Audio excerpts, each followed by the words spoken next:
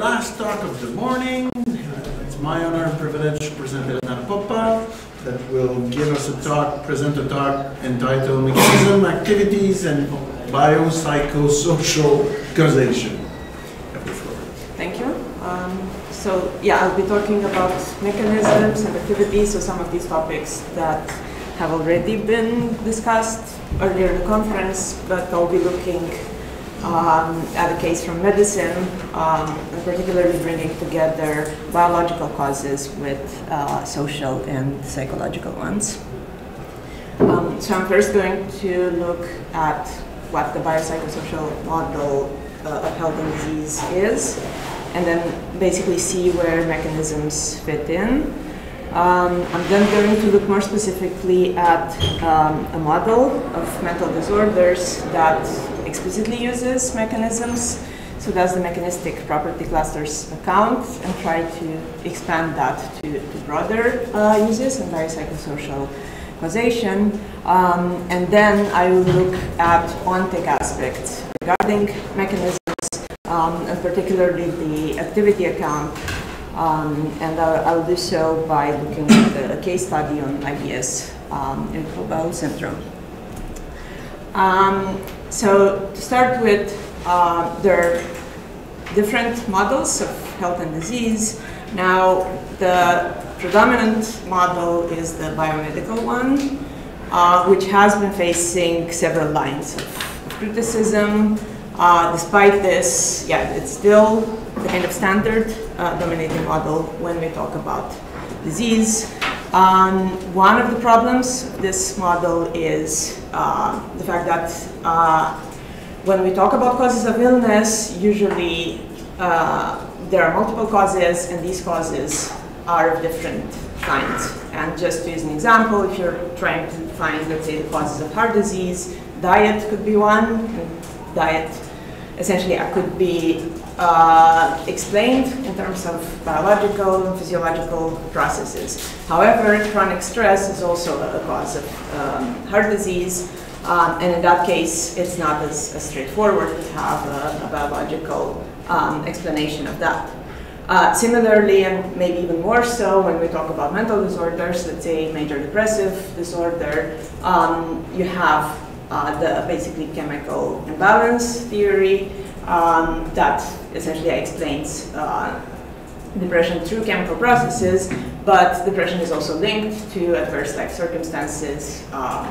Many variables have been linked to depression, so this could be unemployment, job insecurity, loneliness, and again, it's not as straightforward how these could be part of biological processes and how they could be subject to biomedical science.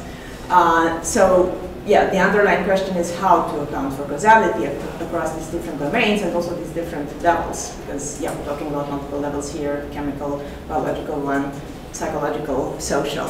And the broader problem in the background here, which is relevant, but I'm not going to discuss it unless it comes up in the Q&A, is how to conceptualize health and illness. Maybe health and illness are not merely biological or biomedical concepts, but they have a broader range. So a bit of background for this. So the biopsychosocial model was introduced as a response to the problems that the biomedical model has been facing, starting with the 70s, but it didn't quite take over. One of the initial objections to it was its vagueness. So you say, oh yes, disease is not only biological, but there are also this psychological, the social aspects to it, but you do it in this hand-wavy kind of way without exploring any actual causal pathways and any approaches. So that has been one of the initial critiques of it. But there's more criticism. So in one of the recent works on the topic, this model was deemed as lacking content, validity, and coherence. Now, my starting point is a recent defense of the biopsychosocial model by Bolton and Gillett. And one of the main claims that Bolton and Gillett make in their book is that actually some of the insights from the biopsychosocial model have been realized in medical research on social determinants of illness. So the model is not as vague. incoherent as its critics would claim, and actually, yeah, some of these lines of research are present in current medicine, but they point out the need to do more philosophical and particularly metaphysical work to ground this model. So Bolton and Gillett make this claim that for much medical research, reductive physicalism is still the go-to ontology. But this doesn't quite match the social determinants of illness and biopsychosocial model, so we kind of need to move beyond that. Again, this is broader than the scope of my talk here. What I would like to do today is to focus on the problem of causality. Causality is obviously connected to this ontological kind of background. In the book, Bolton and Gillett mentioned both interventionism and mechanisms, so these are two of the main contemporary approaches to causation. One benefit of interventionism that has been singled out, and again this is in the context of causality in psychiatry, is that it can account for causation across domains and levels without looking into how that's possible, ontologically speaking. So if you wiggle, let's say, I don't know, things like job insecurity or unemployment, then you have state of mental health of people exposed to these things also changing with that. So interventionism would not ask, so how exactly, what is the pathway from secure employment to better mental health, or from unemployment to worse mental health prospects. So that has been kind of sold as an advantage of interventionism. And in the context of Bolton and Gillett's book, interventionism has also been suggested as a way of avoiding certain metaphysical questions that regard normativity in nature. Because if you have a normative concept of disease or illness, then questions about normativity in nature also arise. Still, despite these kinds of suggestions, Bolton and Gillett say that the experimental method, and this is basically what they mean by interventionism, is not enough for theorizing the biological, psychological, and social. So interventionism gives you these variable names, but it doesn't tell you exactly what these things are and then how they cause one another. So to answer this how question, essentially we need mechanisms. So one of my claims here, basically a drawing from Bolton's point, is that mechanisms are needed for a biopsychosocial model of health and disease, particularly when we're talking about causation. So again, in the book, the example that Bolton and Gillett use is that of stress as a cause. Again, they mention causation, but not into as much detail. So what I'm going to do first is try to explain how this works according to the mechanistic model.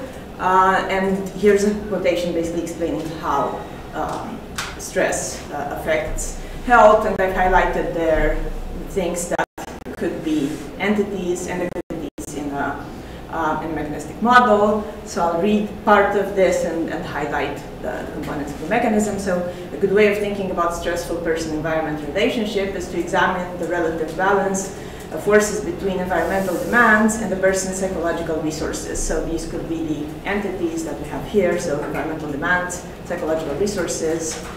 If the environmental load substantially exceeds the person's resources, a stressful relationship exists. In psychological stress, the comparison is between the power of the environmental demands to harm, threaten, or challenge the psychological resources of the person to manage. So these entities basically have this kind of activities. So demands can challenge, can harm, whereas, by using psychological resources, one can manage particular demands. In this particular quotation is not mentioned, but probably yes, also in the Lazarus book, but in other more recent research as well, hyperactivity that results from this inability to meet environmental demands is also linked to inflammation, which is basically a pathway from, again, psychological and social variables to biological ones, and so diseases that are linked to inflammation.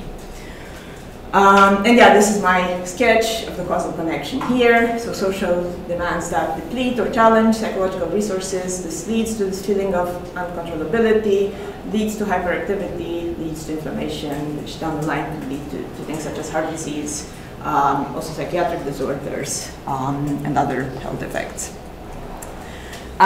So now, yeah, this was my sketch for mechanism, but I would like this picture to be a bit more complex, so I'm also going to look at mechanistic property clusters.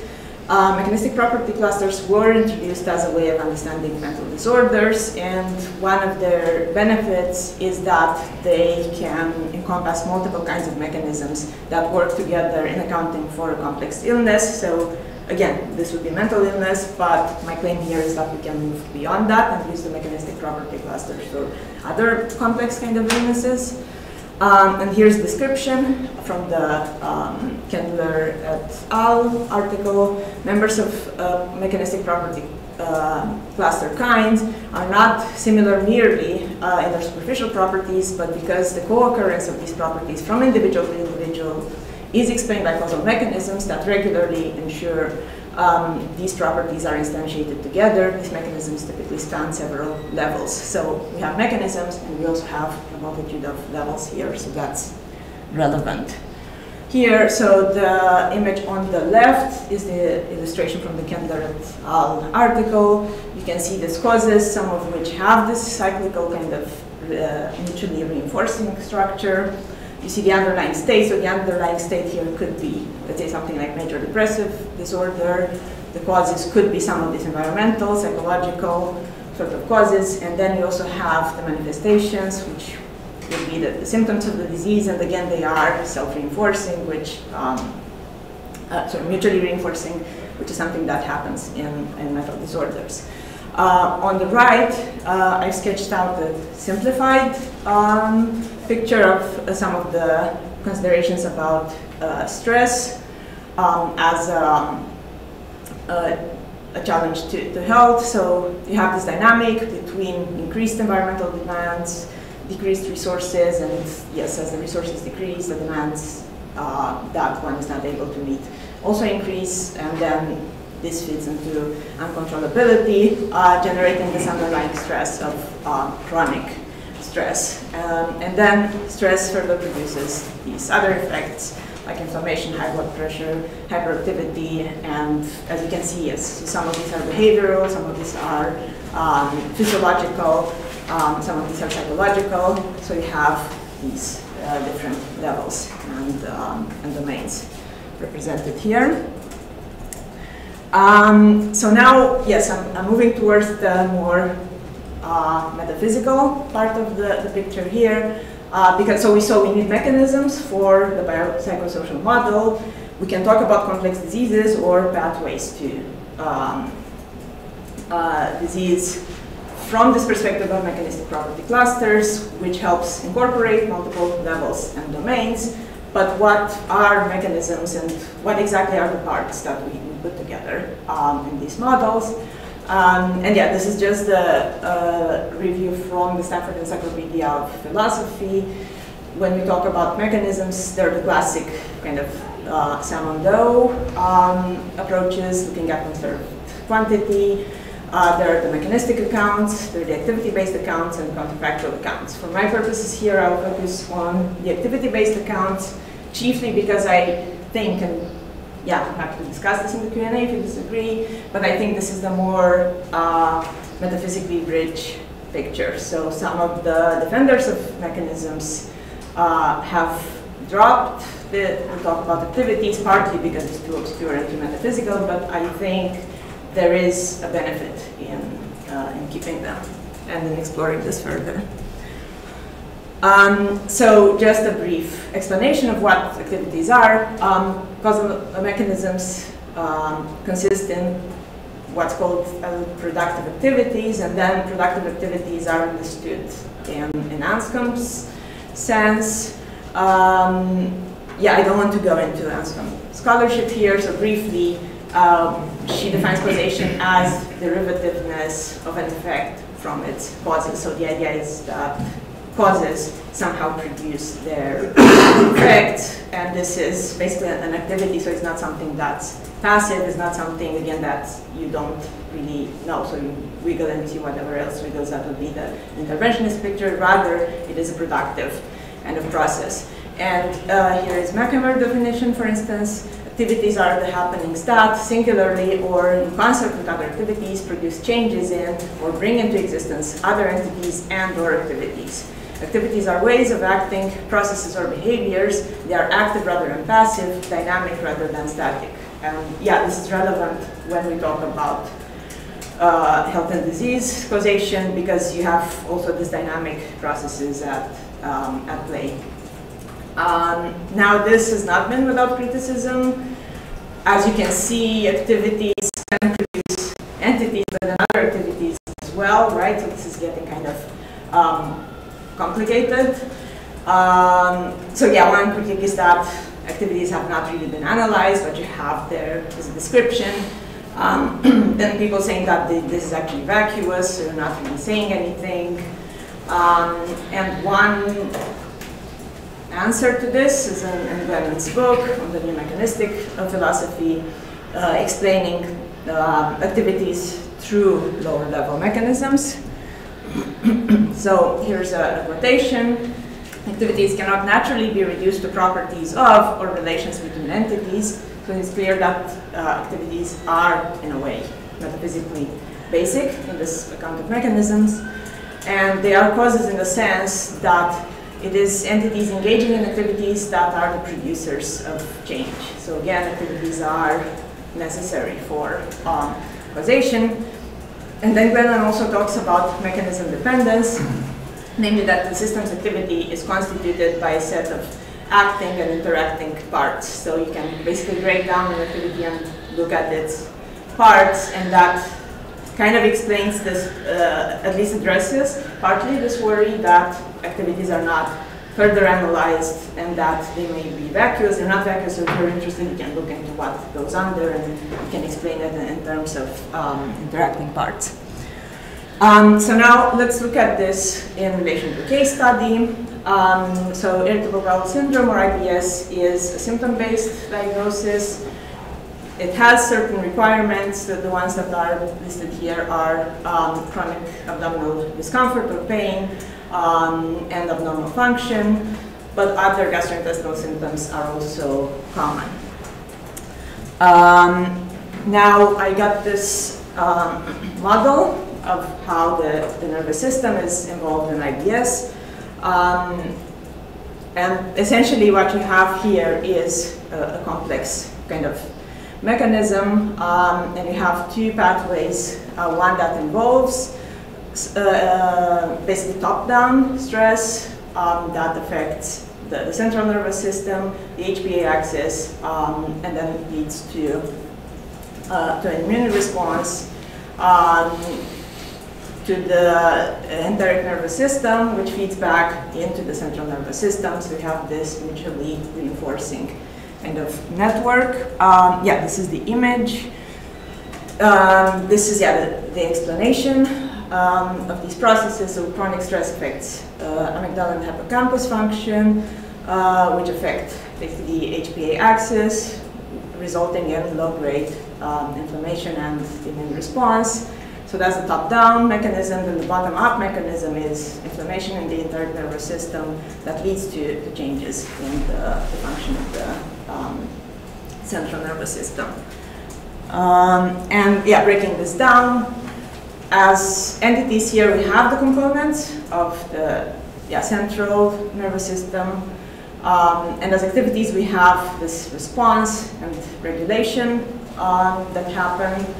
For the bottom up mechanism, they're the components of the enteric nervous system, and then for activities we have inflammation, function, and again these two, so the top down and the bottom up, are mutually reinforcing, so they feed into one another, generating basically this kind of underlying state. So I did not draw a diagram for this, so essentially you can see this part here as one of the components here. Essentially because, yes, so this looks at the neural pathways, whereas here you would need, let's say, mechanisms that are involved into stress. Here, maybe other things that are going on in the organism at the same time. So yes, this would be a part of this. So you can, yeah, essentially view it as a mechanistic property cluster because you have this underlying state. So the symptoms that I mentioned, like pain, discomfort, decreased function, but then you have, yes, so top-down stress, and then response to inflammation and immune response. So essentially you could frame this as a mechanistic property cluster. So trying to zoom in now on how to understand these mechanisms, at least in the model that I've been using, the activities here are neural. So you have, yes, so essentially a response from the central nervous system and from the indirect nervous system, and this mutually reinforcing pattern. But yeah, if we want to think about this in a biopsychosocial model, the question here is how about psychological or social causes? And there is work basically suggesting that, for instance, psychological interventions such as cognitive behavioral therapy is more effective in IBS than in other gastrointestinal illnesses, and this is explained basically because it's very often comorbid with psychiatric conditions, and stress response is one of its symptoms.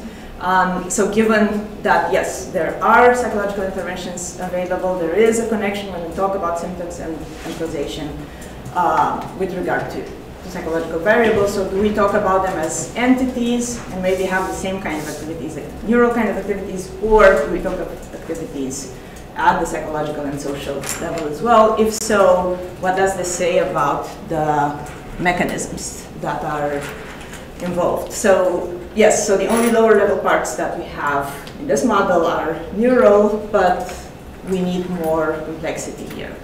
One thing to stress is that this is compatible with the mechanism dependence claims, because you can have, yes, so this activity, technically, yeah, this top-down mechanisms could be explained through these activities that are neural, but then can we also speak of other lower level activities, for instance, cognitive activities that link social demands to resources? So if one is under excessive cognitive load because of environmental demands, does that again change behavior? Does that lead to physiological changes as well? And yeah, the broader pattern here is the top-down dysregulation, which has been pointed out with regard to chronic stress, but perhaps other social and psychological processes as well. But yeah, it's the best documented with regard to stress. And then the further question here is, if we have mechanistic property clusters to explain these pathways to disease, we could have, just as we have different mechanisms, let's say top-down and bottom-up, we can have mechanisms that involve different kinds of activities, so neural, but also psychological, social, maybe others. So the underlying question again is how to integrate them, so even if we bring them together in this complex kind of picture. So yeah, this is basically the question. So this is work in progress. To conclude, the biopsychosocial model and causal explanations featuring social determinants of illness have implications for causality, and among others, I have argued that mechanisms are needed for this model. Then the activity account of mechanistic causation can explain health effects such as those of chronic stress. And then if we use mechanistic property cluster, we can bring together different types of variables and different types of mechanisms. And with respect to the case of IBS, in particular, top-down and bottom-up mechanisms can be explained through neural activities, but there are questions about how they would relate to different types of activities and how they would be integrated with them. Thank you for your attention. I have the references here.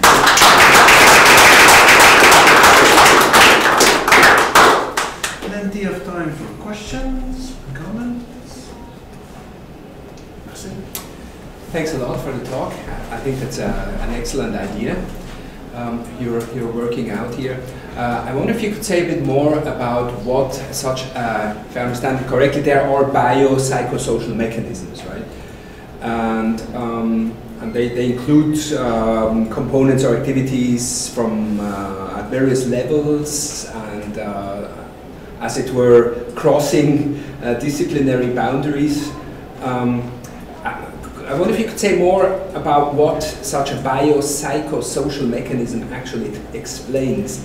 Does it explain the occurrence, specific occurrences of a disease, or what exactly do they explain? So what is the exponendum phenomenon here?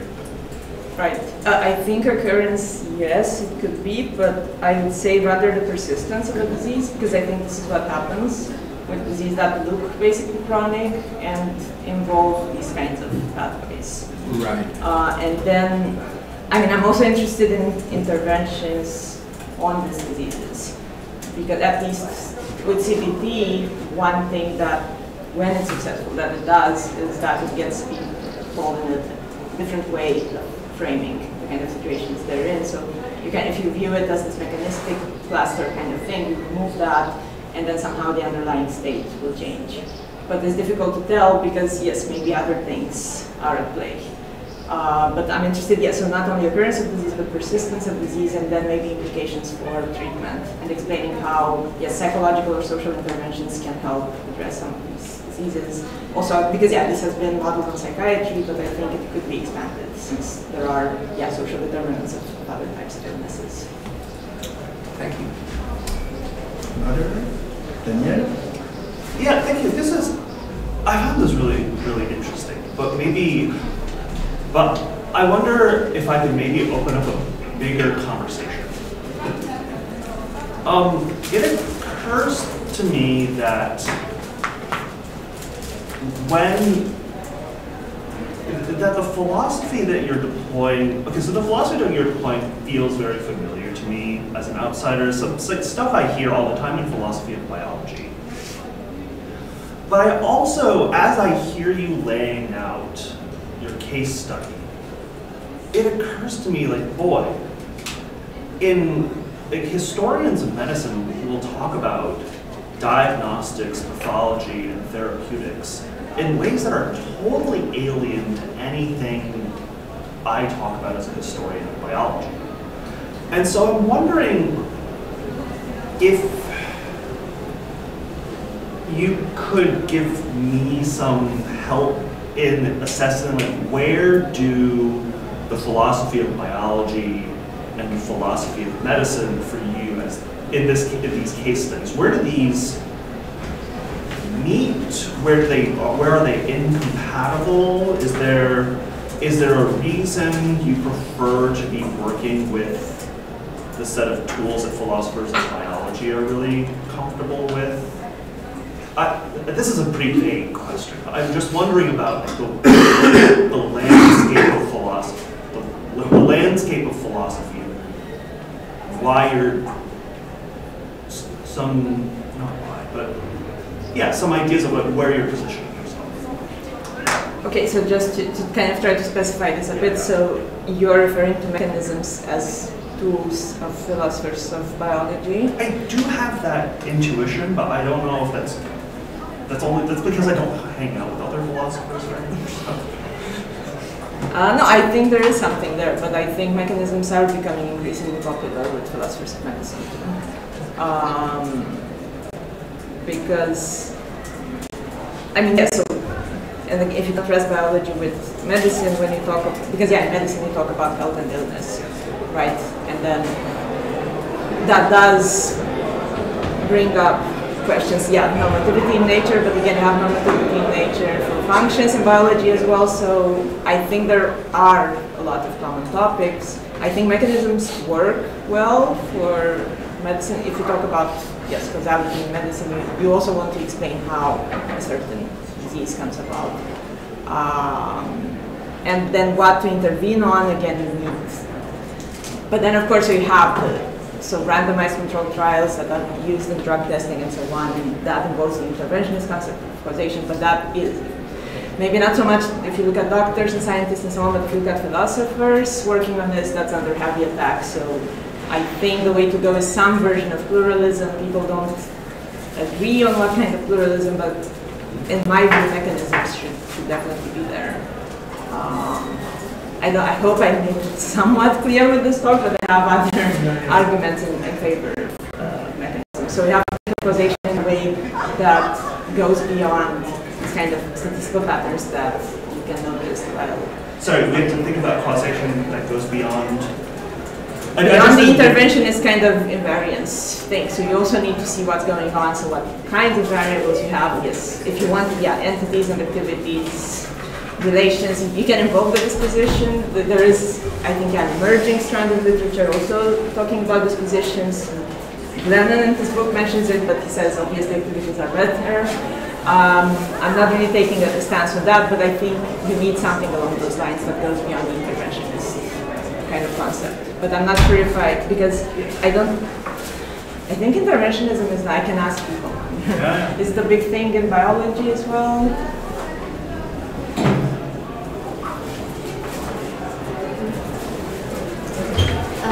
Thank you guys. That was really interesting. I was wondering, this might be slightly unrelated, but I was wondering if you think is there room in your account for evolutionary explanations of disease, for example, involving a mismatch between our current environments and our evolutionary environments, or the kinds of stress that we face now versus the kinds of stress that our stress response evolved to deal with? Is that something that could be incorporated in this kind of account? I think it could. I'll have to think, because so there are these emerging accounts, including again of mental illness. So the kind of evolutionary processes and people being adapted for certain kinds of environments, and those don't work well in other environments. But of course there are questions, evolutionary time, and then so these whole things that are brought against evolutionary accounts.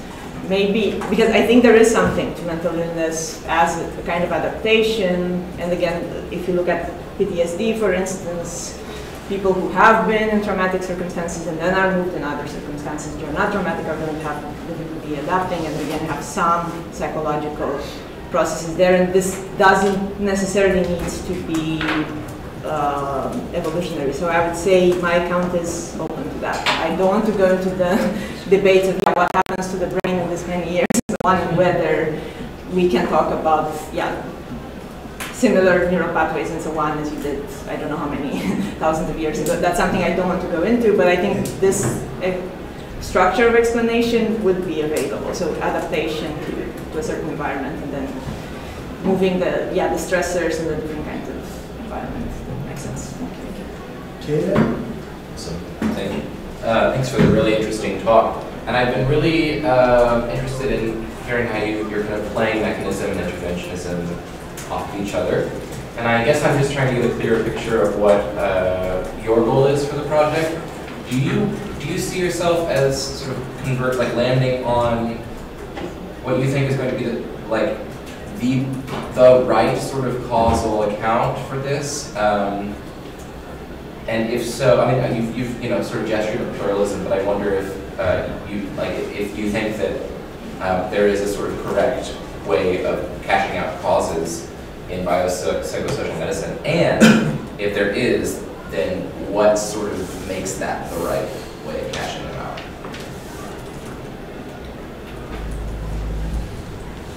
Thank you. I think I can say I don't think there is one right way of cashing out causes. So it's not in this talk, but in another talk I've given like a month ago, you have these questions of causal models, how to choose models, how to choose variables, which again has been partly discussed in relation to objectivity and so on by views, such as Woodward, for instance, but I don't think it's been discussed at the length that it deserves. Because I think, yes, the kind of causal model you use and the kind of variable that you use does depend on your purposes. And then we need to think, so what do we want medicine to do? And my motivation for this is especially because, yeah, so the biopsychosocial model has been brought forward to counter the neglect of social and psychological causes of illness, the promotion of biomedical interventions only, and so this has social, ethical, political kind of implications. And I think, yeah, if you think about causation and causal models in a way that you want to address some of these shortcomings, then if you're clear about the goals, and then again, if you say, yeah, we want to improve overall health, and there is this big social determinant that usually gets neglected, so maybe we should address that, then yeah, you do use a model that will involve that. So I don't think there is the one right way. And yeah, this brings me to the question of evidence that I mentioned before, because if you focus only on RCTs, then the pill kind of treatments are always going to be ranked higher because you can do the blind trials and so on. You cannot do a truly blind trial for psychotherapy or exercise. So if you end up with this evidence hierarchy that privileges RCTs, then you're going to miss some of these, social, ethical kind of implications. So that's kind of my motivation. So I would resist, the current evidence hierarchy, saying that's the right way to think about causation in medicine, but what the right picture would look like would be far more complex. So it wouldn't be one right way, if that makes sense. You have another one? No, we can just talk later. I have one, which is provocative voluntarily. What do you think of the hypothesis that in philosophy of medicine now they are talking about mechanisms because scientists began to model with boxes and arrows?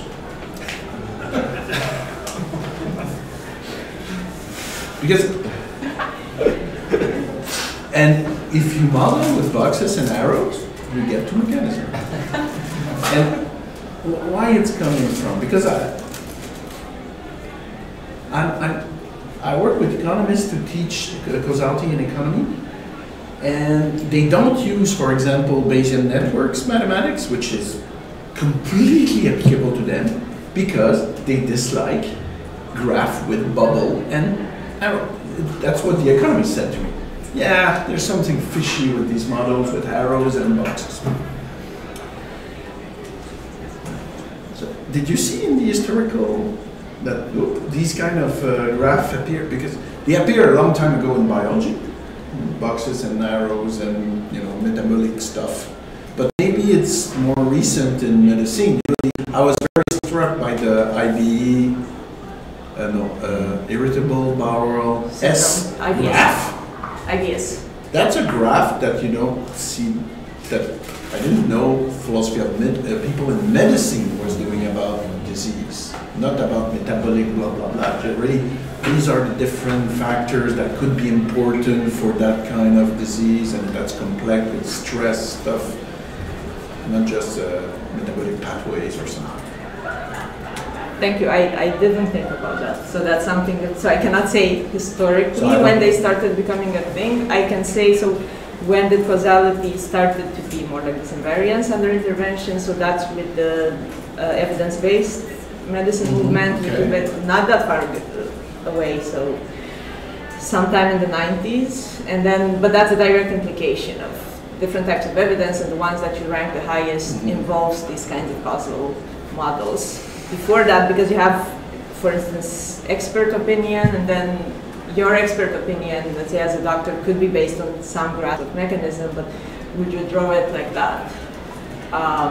Or lab studies and so on, so all these things that are ranked lower. So that's something that I should look up historically, because I think maybe, I think there is something there. So when did these kinds of graphs start? That would connect with Caleb. Certain practices push you towards certain conceptual frameworks.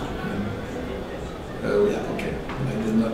Yeah, just a response to this, a follow-up to this. Hasn't physiology been using boxes and arrows for a long time, which is sort of an integral part of medicine? So I don't know about disease cause. I don't know. I don't know anything about medicine. So this is where one of the reasons why I had my question was because yes, physiology is integral to medicine, but it is one part of medicine, right? When we're talking about therapeutics, you know, if I as a physician have a patient with irritable bowel syndrome, a good physician is going to say, do this and this and this, possibly with incommensurable reasoning, right? I mean, this is what a good physician delivering therapy looks like. Even if, I think you're right to insist on like this point about biomedicine being a particular paradigm of medicine that holds physiological reasoning to be more important and at the same time less pluralistic than what is possible typically in therapeutics. So this is one of the reasons why I'm interested in like the way you're like framing this as one biomedical package, right? Because there's something, sorry, I only have unorganized thoughts about this, but this point about boxes and diagrams, actually if you do, like in certain subfields of evidence-based medicine, quote unquote, the boxes and diagrams are about decision-making processes in therapeutics, which is tracking how different kinds of experts are passing a patient along in these chains and where certain kinds of diagnostic practices get used, where they're misused, where assumptions about mechanisms lead to unhealthy outcomes, or stuff like this. So I think this is a huge. Sorry, I'll stop talking.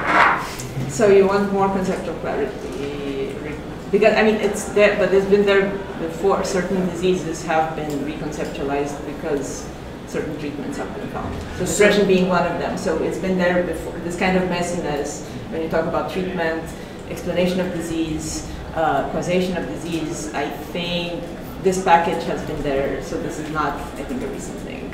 So you try to understand the disease, and then there are just multiple ways of doing that, and then say, oh, we can treat that with antibiotics, so it must be this kind of disease. We can treat it with this. But perhaps more than that, but in medicine, interventionism or intervention means different things. Like there's an intervention in the experimental context, and then there's intervention in a therapeutic context, and they're fundamentally, I think they're fundamentally different. If you have a randomized control trial, of course, if you're in the control group, it's going to be fundamentally different from receiving medication. But if you have the control group, we'll continue this discussion with a sandwich in our hand.